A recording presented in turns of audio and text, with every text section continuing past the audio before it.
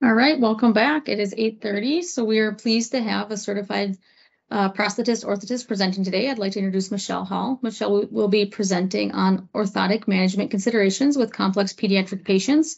Michelle is an ABC certified prosthetist orthotist and a fellow with distinction of the American Academy of Orthotists and Prosthetists. She completed her bachelor's and master's degree in biomedical engineering at the University of Iowa and the University of Minnesota, respectively. She currently serves as Gillette's prosthetics team lead and OMP residency director. So thank you, Michelle.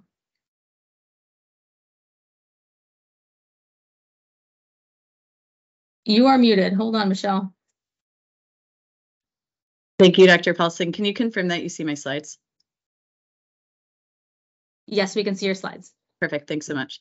Well, good morning, everyone. Thanks so much for being here. As Dr. Paulson mentioned, I'm a prosthetist orthotist, and I'm going to be speaking about orthotic management considerations. Specifically, we're going to focus on a subset of lower limb orthoses, talk a bit about the differences between pediatric and adults and some of the similarities, and then really talk about the multidisciplinary team approach. So we have a good mixture of people on the call that constitute our multidisciplinary team. And so I think it's really imperative with orthotic management that we are able to use that approach. It's one of the situations that us working together as a team is better than the sum of the parts.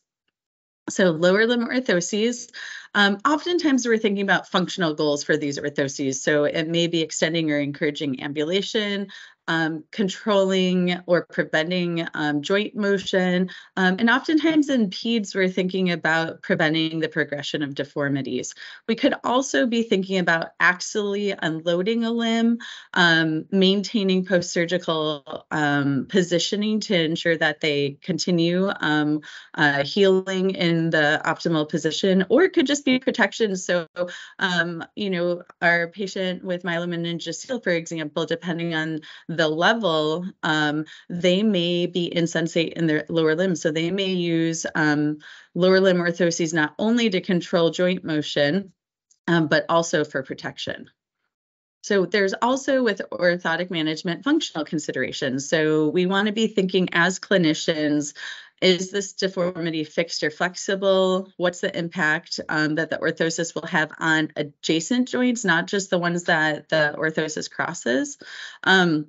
And from a clinical standpoint, if you're recommending orthoses, whether you are a pediatrician in primary care, a physiatrist, or a therapist, it's really helpful to the orthotist to know what motions you're trying to control or eliminate. Like, what are your functional goals with the orthosis? Because that helps us really understand, taking in your consideration as well as the family's concerns, the patient's concerns and preferences, then we can come to an optimal recommendation for orthotic management.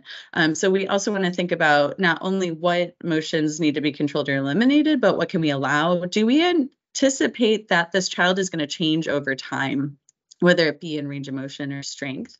And then do they use assistive devices, or should we be considering the use of such devices? And then I can't emphasize enough, we really need to consider personal considerations. So there are potential side effects. So it could be joint stiffness, skin irritation, more visits when they have orthoses, and it could be also just the whole, like, it takes longer to get dressed in the morning, so it may be an imposition on the family, in adult cases, on their work, and on all persons' cases, whether you're a kid or adult, on hobbies. So we really need to consider that. With a lot of the orthoses, not all, there are prefabricated options and there are custom molded ones. And so just to compare and contrast a little bit, prefabricated ones are going to be these typically to treat simple problems that don't need this preciseness of fit. And they may be temporary impairments, whereas custom molded, think about our child with cerebral palsy diplegia or with spina bifida, where we have these long-term impairments. potentially complex problems, and we may need a really precise fit. With that said, my example, if it's a less complex issue, we may not need to go custom molded. And the difference also, there's a significant difference in cost and durability. So even though prefabricated is less expensive, it tends to be less durable. So over same period of time, the child may go through more prefabricated devices than custom ones if that's the route we're using. Just in general, orthoses, this list here goes at the top from the least amount of control provided to the bottom, the most control provided. We're just going to focus above the blue line here. So on anything distal to the knee, what are the orthoses that we tend to use? Just in the interest of time. So foot orthoses can be prefabricated or custom molded. They provide medial, longitudinal, and possibly transverse arch support. They may have impacts at the knee and ankle positioning, very rarely at the hip. And so these are going to be those kids with mild or moderate pes planus or planovalgus deformities. Anything more support needed, or if you need sagittal talocrural joint control, then we're probably going to need to go with a different device because this won't help at the ankle as far as sagittal plane movement.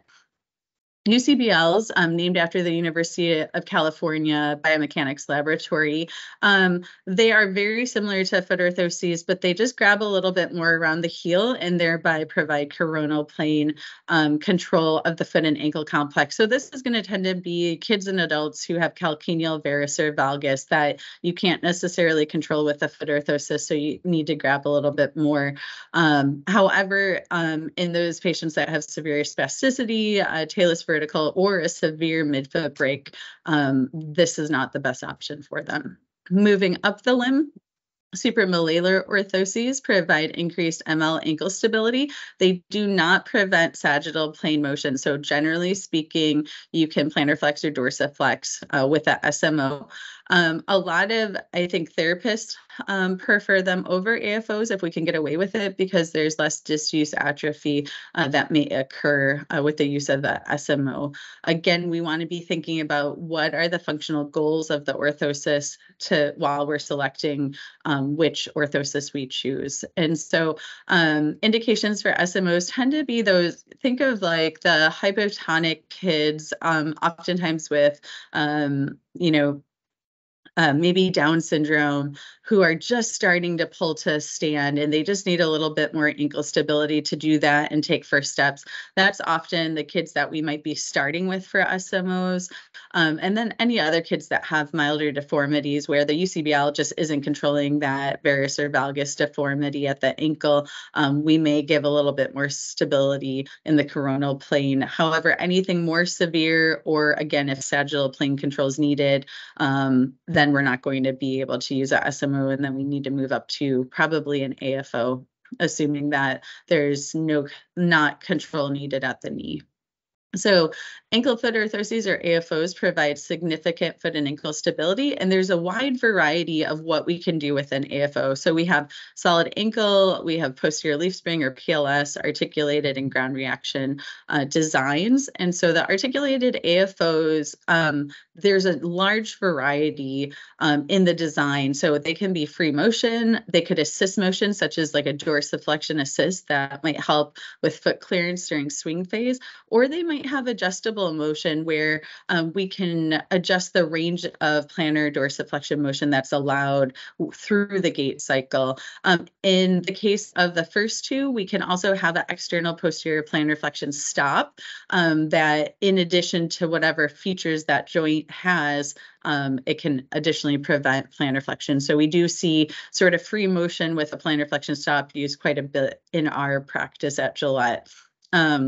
These may be heavier and bulkier than other designs. And a real key here is that the patient needs to have ankle joint motion as well as knee stability. And so when we're thinking about putting someone in a hinged AFO, we want to really make sure with the knee extended, they have good dorsiflexion and potentially plantar flexion range of motion. So posterior leaf springs, you can see here in the picture down below, the plastic is cut posterior to the malleoli, and it tends to be a thin spring, hence where the name comes in the posterior aspect. So this really provides sagittal plane control, so it allows planar flexion during initial contact through lydding response for a more normal first rocker. And then it controls the progression of the tibia over the foot through second rocker or mid stance, and then provides foot clearance during swing phase. Some of the prefabricated options that are carbon fiber, or even there's custom versions that come in carbon fiber, may additionally in late stance provide a push off just because of the loading of the spring. The thermoplastic designs don't tend to have that ability, or at least not as noticeably. There, like I said, there's custom and prefabricated options. So these are going to tend to be used for persons with foot drop. And sometimes, in our CP population, we'll see equinus due to mild spasticity. And this may be a good option, whether it's the off-the-shelf hybrid or a custom design. And so if they have severe spasticity, they'll override this design, or if they have strong coronal plane deformities, they may also override it. The trim lines around the foot, because they come up and grab the heel, with a thermoplastic design, oftentimes we can still control mild varus or valgus at the ankle. One thing that we're able to do quite a bit more now than we were able to do, say, 10 to 20 years ago, is provide kids with hybrid designs where we use a prefabricated carbon fiber AFO with either a custom foot orthosis or UCBL if they need additional foots, medial longitudinal arch support. And the nice thing with this is that they may use the AFO for more active parts of their day, and in quieter parts, they might just be using the custom foot orthosis or UCBL. So it gives a lot more variety in how they use the device to the patient families. So it's been a nice option to have. Solid ankle AFOs, this is like, think maximal stability at the ankle without crossing the knee. So this is going to provide control in both the coronal, sagittal, and to a certain extent, transverse planes. And you can see the trim lines are anterior to the malleoli. These are in patients that have weak plantar or dorsiflexor muscle strength. They may have flaccidity distal to the knee. And even we can control moderate sagittal instabilities or deformities at the knee. There's a lot we can do with any of the custom designs to really address things. But if you need more control at the knee, you're going to need to go cross the knee for a KFO. So ground reaction AFOs are kind of the exception to what I just said of needing to go to KFO. So in some cases, we are able, if you think of like the patients with 3+ quad strength or a crouch gait, the ground reaction AFO actually creates a knee extension moment through mid and late stance. They tend to be very rigid at the ankle and the forefoot in order to do that. This is a nice option if we're trying to avoid crossing the knee, just because as soon as we go to KFO, it's more bulk, it's more weight that they're having to carry. It's a greater imposition on the patient and family. So we really try to stay at the AFO level if we're able to. So really thinking what's the minimum that can control whatever we're trying to achieve. So moving on to pediatric and adult concepts. So when we're thinking about replacing orthoses, it's really based on medical necessity, no matter the age. So this could be due to changes in function, growth, weight loss or gain that's significant, orthosis breakage or loss, or changes in vocational needs. So oftentimes the orthotist is going to try to make multiple adjustments to accommodate those changes, with the exception of like breakage or loss. We probably can't do too much. But in the other cases, we may be adjusting the orthoses to see if that works for the patient. And if it doesn't, then we know why we need to change design or go to a new one. So just to give you perspective, toddlers are usually having their orthoses changed every 6 to 9 months because they're growing so rapidly. Children, it's typically an annual basis, which is why our teens and adults that have used orthoses throughout their lifetime think that they just get a new AFO every year. That's not the case. Teens typically every 9 months to 2 years, and then adults can actually use the same orthosis I've seen 20 years in practice with just getting the orthoses refurbished every year. It really depends on what they're using. That would be more in the case of AFOs or KFOs. This I thought was a really interesting pilot study published in 2011 by ACPOC. For the reasons of discontinuing orthotic management, more than half of them, the physician no longer prescribed the orthosis. A quarter, the family just decided to self-discharge. 15% the patient chose to discharge and or throw it in the closet. And then 8% the orthosis, the patient felt never fit right. And so they just decided not to follow up. They definitely did, discard it. And so this, bears the issue of increasingly with age, we need to do more negotiation, us as a clinic team with the patients and families. So really understanding the orthotic history and the patient's perceived needs when they are a teenager or adult is really imperative. And then we've really found, over the past 16 years that I've been at Gillette, we've really on the adult side of things taken a minimalist approach of taking a step back and said, is this still what you need now? And looking at kind of, are there hybrid or prefabricated options? Can we use this as a tool for certain activities? But with that, we need to understand the limits of the orthoses, and also considering use of possible assistive devices is really allows us to adjust what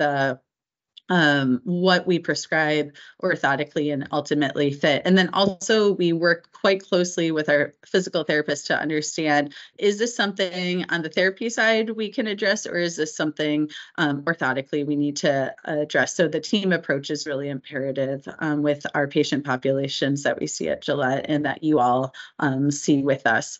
And so again, with kids just aren't big adults. So I love this picture on the right because it really, I think when they say a picture says 1,000 words, I think that says it for me. So with kids, there's oftentimes they have a lot more flexibility in their joints. And so we can use aggressive modifications to correct to more of a neutral position, whereas adults have more rigidity and we tend to have to accommodate more than correct. And I think one thing we do nicely in our clinic with our teens and adults is take a step back annually and say, is this still what you need? Does this make sense for where your goals, vocation, function, any hobbies, etc. I think all of us can really help our patients and families with preparing for transition from childhood into adulthood. And one of the biggest things is helping to encourage them to become advocates for themselves at a young age. So simple things in childhood we could do is encourage them to don and doff their orthosis independently and be responsible for that. Obviously, cognition plays a role. We see a large span of cognitions and maturity, so that we need to consider. But then starting to have the family prepare the patient to advocate for themselves in childhood and I'd say even adolescence. And depending on the child, starting to transition them in adolescence and for sure in teenage years to independently meeting with the orthotist. I see our colleagues in therapies doing this all the time, where you're meeting the family in the lobby, you're bringing the child back, working with them, and then in the case of teens or adolescents, having the kid report back to the parents and then us filling in the blanks of wherever they missed, just to start to build those skills. In the teenagers, we need to start talking about what are they thinking for careers and after school. We can often connect them with an orthotist if they move for college or a job, depending on, where they are in that paradigm of their abilities.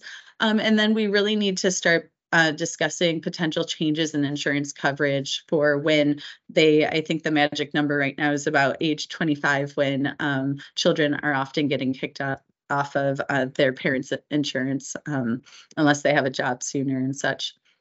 So the other thing we need to do with teens and adults is give more time. They can provide more feedback. They have a longer attention span, and maintaining independence is really important to these age groups. And they just have greater experience with orthosis use. And so we just need to acknowledge that and learn from them what are their patient preferences and how can we negotiate with them. They also may just take longer walking down the hall, donning and doffing, et cetera. So we just have to we need to allot more time for these appointments. We also want to consider vocational needs, and these may change with their vocation. So compared to their home life.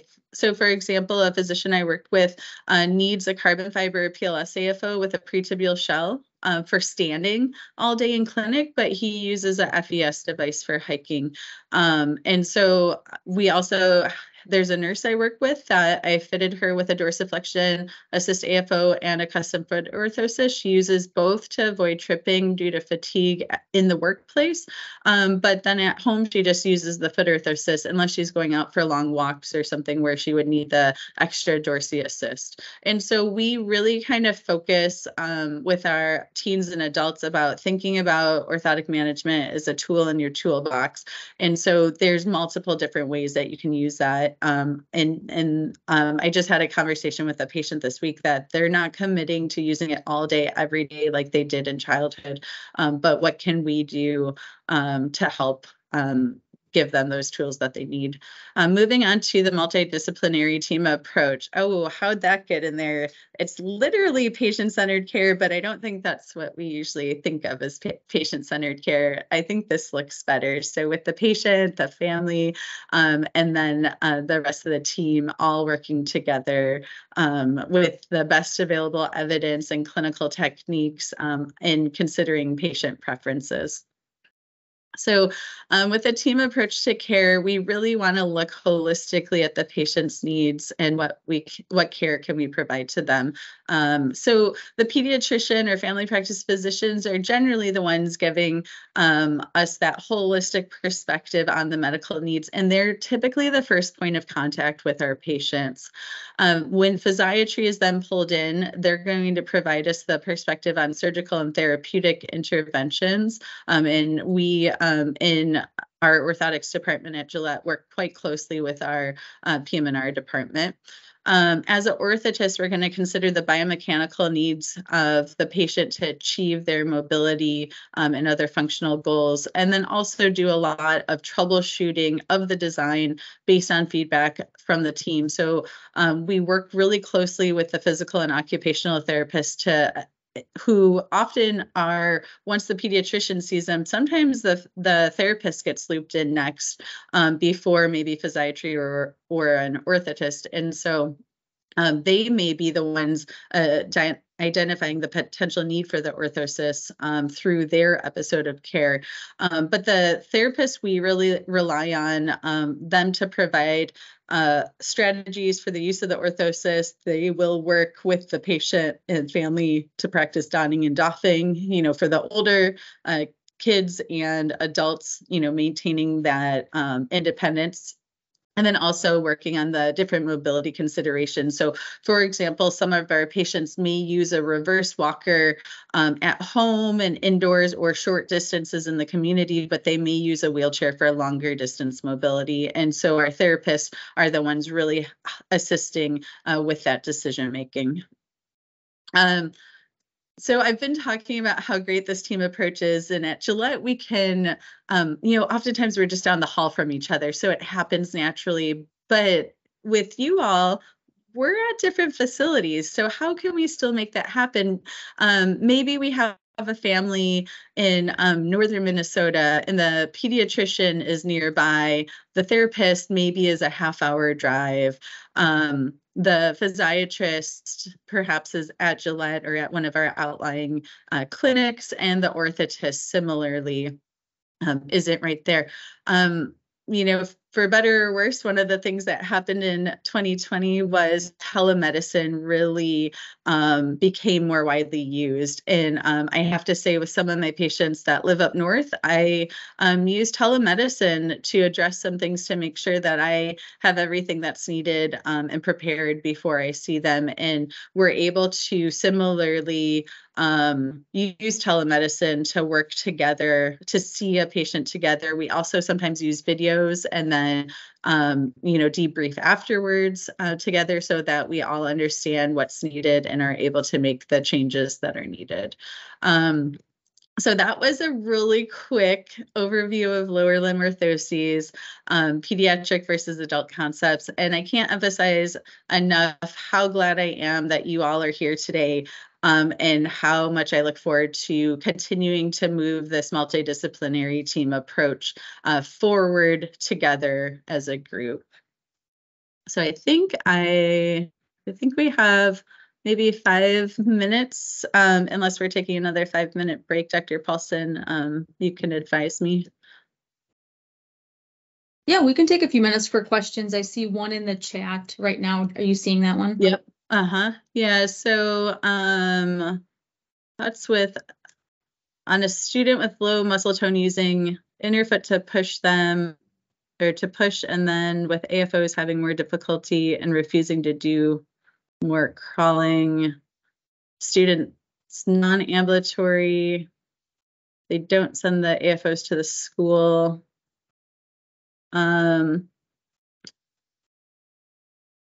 For pushing to stand. Yeah, I would be curious in that particular case, Sherry, to potentially get them connected initially with physical therapy and then pull in the orthotist with that. So like I said, at Gillette, I understand we are, really lucky that we're down the hall from each other, the orthotics department and the rehab therapies department. So we often co-treat together.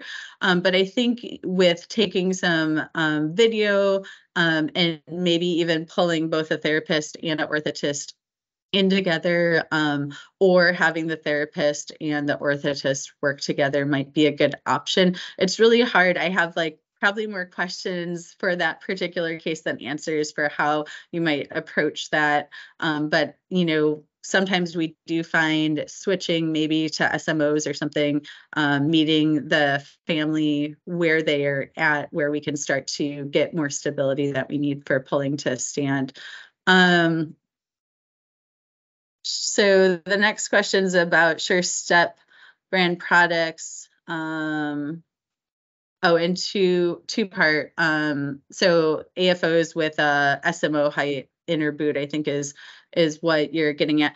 So we do use SureStep. It has a place. There's a limited group, I think, where we would use SureStep. Similarly, we do sometimes use Cascade Dafo for, say, SMOs, just because maybe the way that they fabricate is a little different than they have some proprietary materials that we don't have access to in the clinic setting, where maybe we get better medial lateral dorsal flaps at the midfoot to give better control. We do both internally fabricate as well as get central fabricated versions of the AFOs with the SMO inner boot. So those might be cases where with a regular thermoplastic AFO, you can't quite get the control on the midfoot. Maybe they're continuing to pronate, for lack of a better term, right off the top of my head, within the orthosis. And so the SMO inner boot may actually help control